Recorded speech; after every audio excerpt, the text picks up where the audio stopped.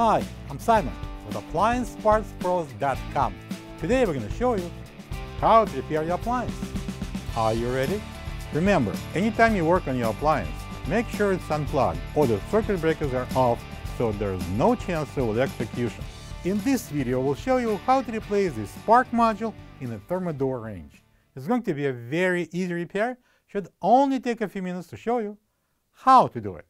For this job, we're going to need a 13/16 socket wrench and a Phillips screwdriver. When you open up the package, you're going to get a new spark module and the instructions.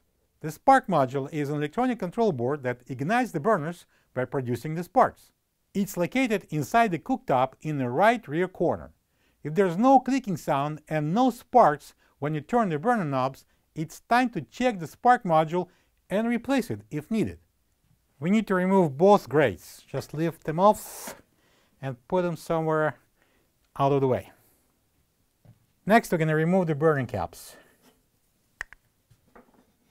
Simply lift them off. Now we need to remove these 4 nuts that holds the bases.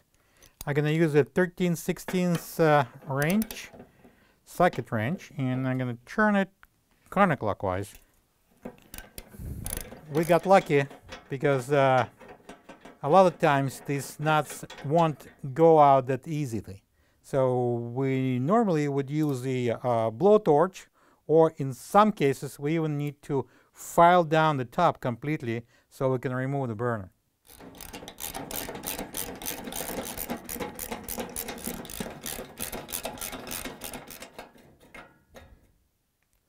And now we're going to remove all 4 burner bases by just lifting them up.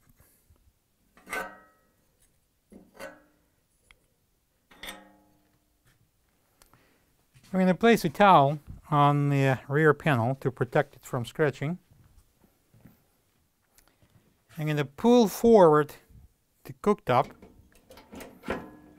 to unlock it, and then we're going to lift it slowly, make sure that those wires are long enough, and we're going to place it on that towel so we can work on the side. So next we're going to take a couple of Phillips screws that holds the cover.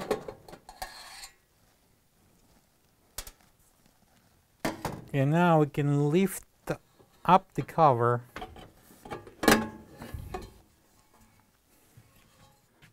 Now we need to remove this single Phillips screw that is securing that plug. I'm going to use a Phillips screwdriver. I'm going to take it out. And don't forget about the plastic washer. We're going to reuse it. And now we're going to pull the plug. Next, we're going to loosen up this Phillips screw. You don't have to take it out. On the opposite side, we're going to loosen up this Phillips screw. And we can slide this tab off the spark module. Now we can slide the spark module towards the back of the range. So we can free that end here. And then we need to do the little memorizing. We need to memorize which wire goes to which connection here. So they all marked on the spark module as from S1 to S4, and they have different colors. So best of all, if we can take a picture.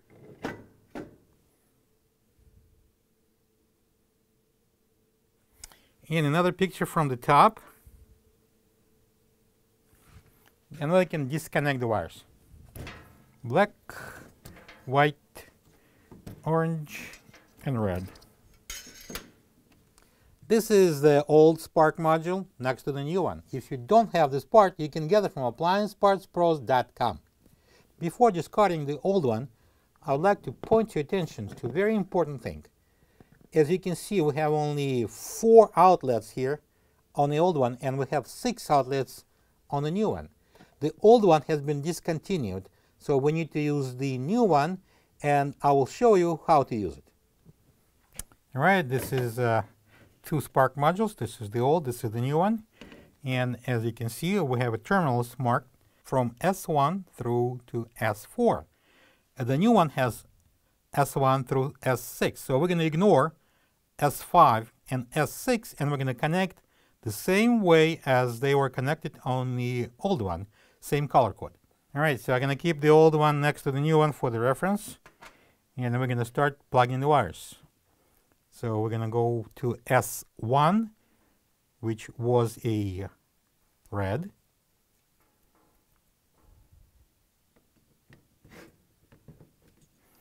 Then we're going to S2, which was a white.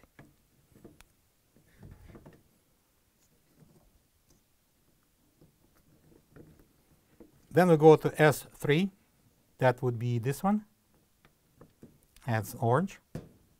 And the last one, S4, which is a black.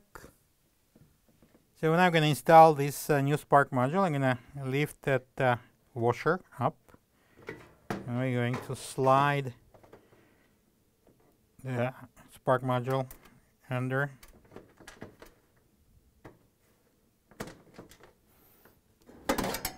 And we're going to tighten that screw with a Phillips screwdriver.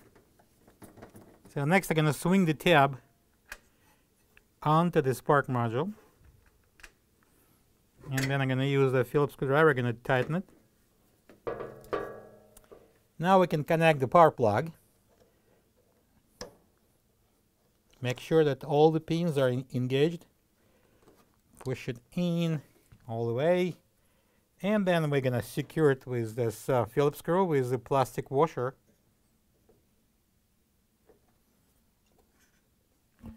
Now we can install the cover back on. These 3 tabs goes into the 3 cutouts.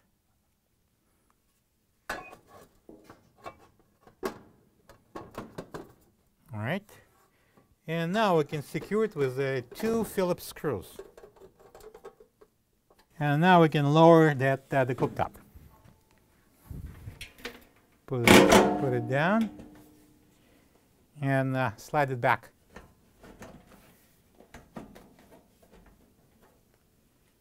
We can remove the towel now.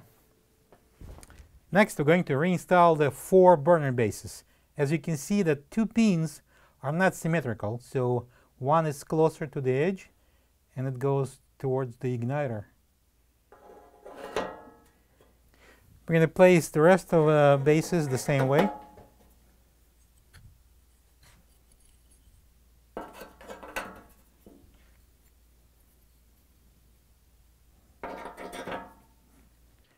And now we're going to install a Venturi nut.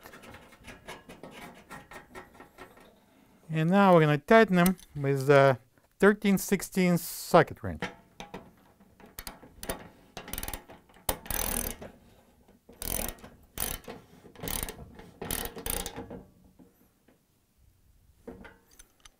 And now we're going to place the burners back on, the 2 larger one and 2 smaller one.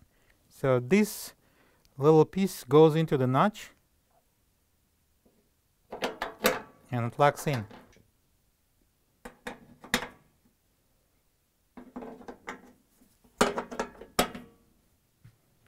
Now we're going to replace the grates.